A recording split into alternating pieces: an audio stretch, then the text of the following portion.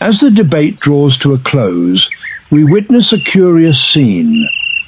The babysitter emerges to retrieve her jackass from the stage, much like a nurse reclaiming her patient from a Walmart bathroom. As the babysitter carefully guides this elderly jackass down 3 stairs, one of the most perilous activities for this aged sphincter, it remains unclear whether his slow pace is simply a result of advanced age or if he is engaging in the curious ritual known as slide in a Biden into his tighty-whities.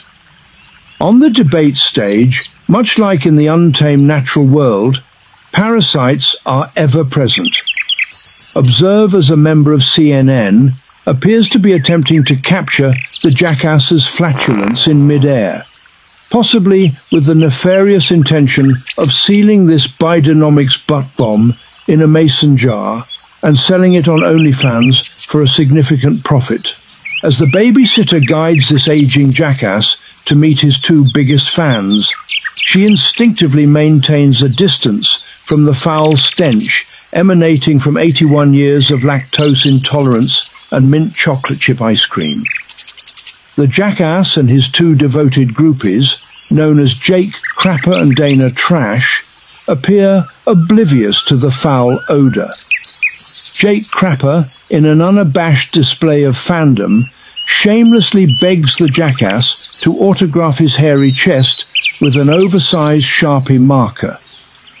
Meanwhile, this creep makes a stealthy escape with his jarred Biden fart, already envisioning a fierce bidding war on eBay between Robert De Niro and Taylor Swift. He is well aware that when Tay-Tay sets her heart on a particular jar of flatulence, she is willing to pay nearly any price to obtain it.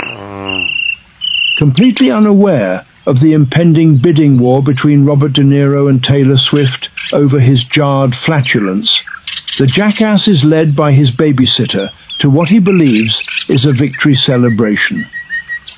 Oblivious to the celebrity fart trafficking taking place, the jackass revels in the presence of all 46 devoted fans who have gathered to congratulate him on what they perceive to be a debate victory against the Donald.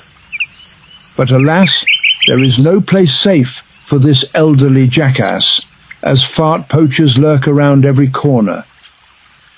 Whoopi Goldberg's great-granddaughter waits patiently just behind this wrinkled old creep, a mason jar in her pocket, hoping to capture one of these highly valuable Bidenomic butt bombs to sell to Joy Behar.